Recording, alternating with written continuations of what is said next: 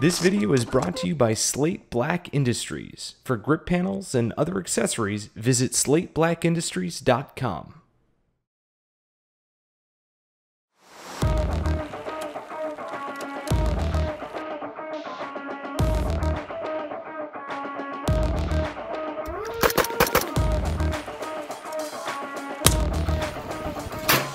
When most people think of primary arms optics, their mind goes to one of the numerous budget-conscious options that PA is known for, not something north of $1,000.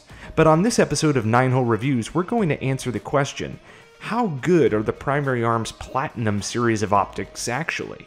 We're looking at the PLX 1-8x24 low-power variable optic to see how it stacks up against the name brands we're used to seeing in this price range.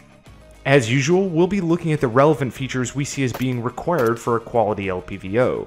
Clarity, eye box, field of view, reticle illumination, and so on. The qualities which lend to speed up close, identification as the range begins to extend, and all possible advantages when shooting at range targets. So let's start by taking a look down the PLX 1-8. As you can see straight away, any concerns about glass quality can be put to bed. The glass here is on par with other premium optics. Think Vortex Razor, Nightforce NX8, AccuPower 1-8.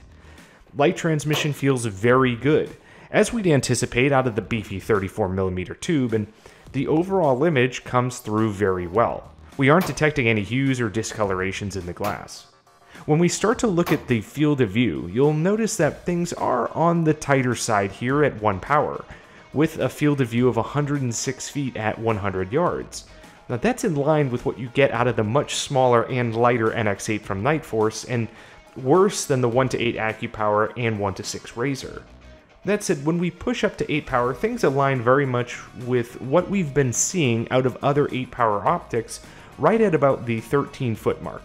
So nothing to write home about in the field of view category, but nothing crippling either. It's still larger than the ATAC or 1-8 at 1 power after all. Next, let's consider the eye box. How precise does the shooter's head need to be behind the optic to avoid seeing that nasty scope shadow? Well, moderately precise is the answer here. On 1 power, there's a decent amount of forgiveness, making getting on and off the optic simple enough. There's enough forgiveness that you won't be seeing shadow during transitions or recoil or anything of that sort.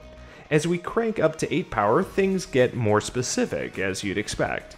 In an attempt to quantify the eye box overall, we'd say it's maybe slightly tighter than the AccuPower 1-8, but it's certainly better than the NX8. And now we get into one of the main reasons you'd really consider this optic over its direct competition, and that's the reticle. We decided to go with the Griffin Mill variant, which we believe leverages the best aspects of the ACSS's capabilities while maintaining the use of a mill grid as opposed to a BTC, meaning you can A, use whatever zero you want and still get the full use out of your holdover feature, B, work more efficiently with a spotter in terms of making adjustments, and C, make more precise firing solutions in general over a simple BTC. Let's hit some of the obvious high points now. First is the infinite aiming point. The chevron tip allows for a finite aiming point that will never obscure the target as range extends. When you consider that this optic has the option to unlock the turret and dial, this is a big win in our eyes. Contrast that against some other reticles that obscure much of the target at range, and you can see the value here. Now, onto the ranging features. First, you have an easy full target height ranging feature on the left and right of the outer donut. This is for top of the target's head to the target's feet. Bracket and use the ranging feature according to the numbers listed for 100 yards ranging increments. Then, on the mill stadia, you have the ACSS shoulder-to-shoulder ranging tool. The base of the chevron, when hitting tip-to-tip on the target's shoulders, denotes 300 yards, and then the subsequent stadia represent increasing increments of 100 yards, maxing at target ranging of 600. Just below the 600-yard ranging stadia, which is the 4th full mill marker, you'll notice a barbell-style stadia. This represents the 5th mill, and is true for every 5 mils in this reticle, making large incremental jumps in the optic a bit easier. You also have the numeric designations out to the side of the grid for added benefit.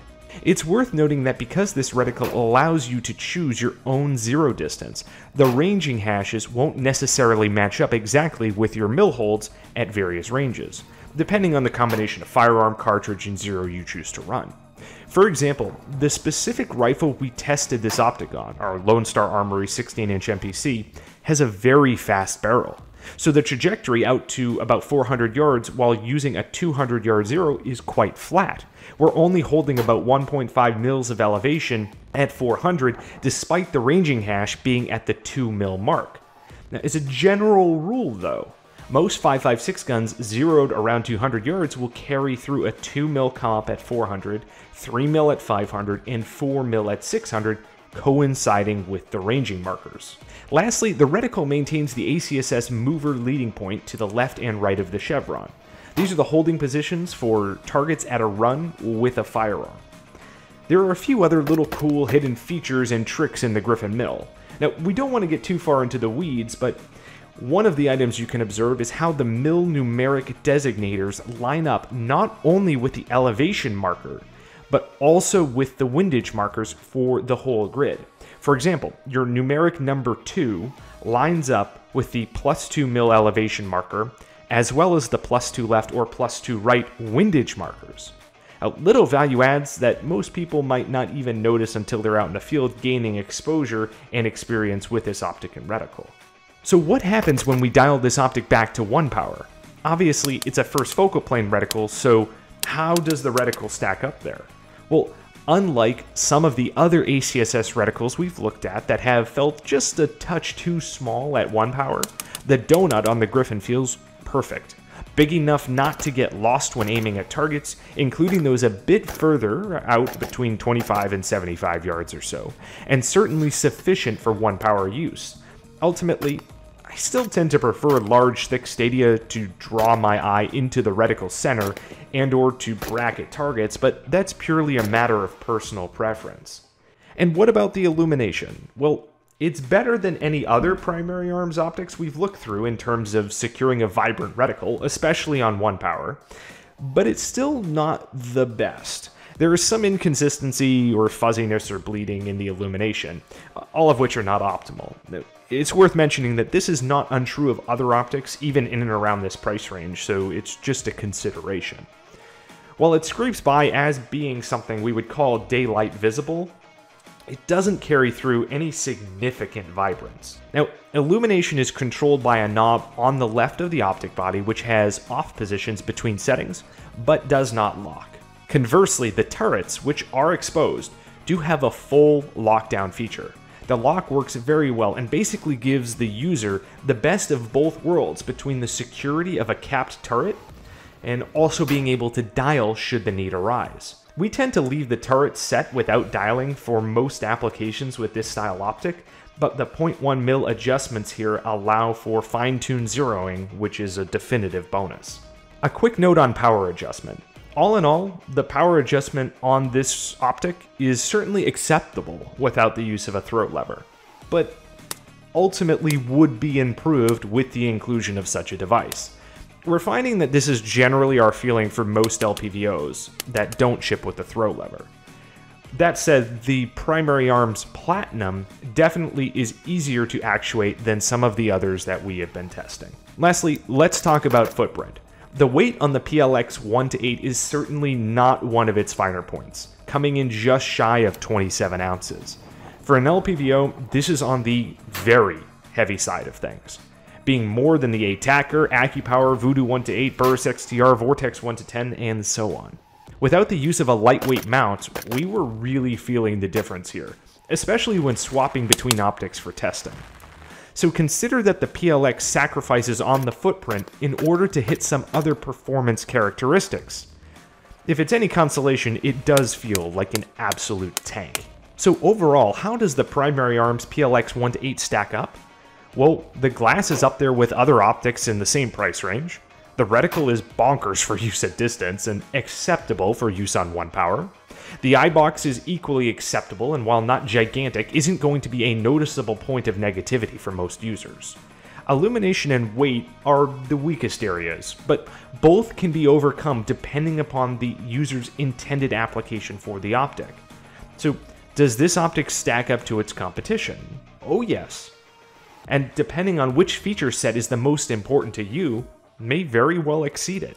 We hope you enjoyed this take on the PLX 1-8, and until next time, we'll see you on the range. 716 is 096, 4 Vic, 8 packs, Redcon 1, green to green. How copy, over? 096, this is 716, roger, over. 16, 091, 1 pack, green, green, over. This is 716, roger, over. 16, 2, 1 Victor, 2 packs, Redcon 1.